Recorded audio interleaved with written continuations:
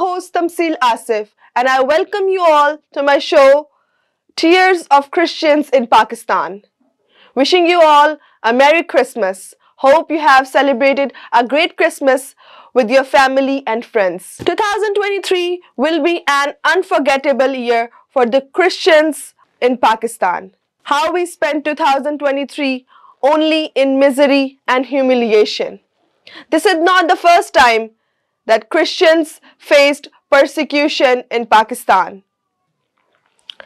Persecution of Christians has been recorded since the country's independence 1947. And the persecution taken many forms like discrimination, violence, rapes, forced marriages, and blasphemy law. If I look back and remember, I have seen our Christian young daughters' honor has ruined and churches and houses burned. I have seen Christian young daughters, mothers and brothers went to the fields to hide for their honors. We all will never forget the tragedy of Jallianwala Faisalabad. How our Christian community was targeted that time. How our churches were desecrated. How our pastors were targeted and attacked. How our pastors were arrested. We will never forget this. 2023 has given us very painful memories, which we will never forget. The tragedy of Jallianwala Faisalabad, which was happened in August 2023, was declared as Black Day for the Christians in Pakistan.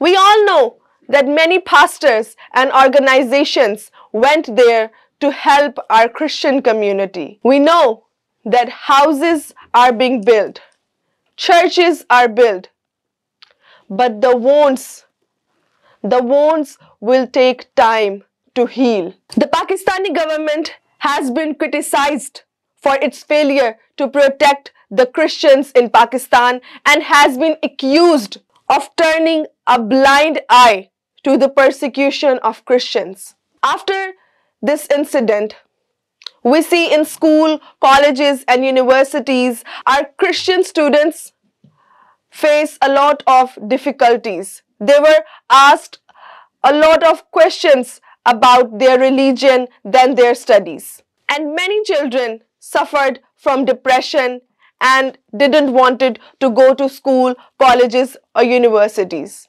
And in the same way, we see in jobs that Christian has to face a lot of difficulties and persecution. Our Christian nation is left behind due to religious prejudice. Will our future generation will face what we have faced and we are facing right now? Our Christian religion teaches us faith, love, hope, and peace. And I hope and pray that 2024 will be a year of peace and love for the Christian nation in Pakistan. I wish you all a peaceful and happy new year. God bless you all.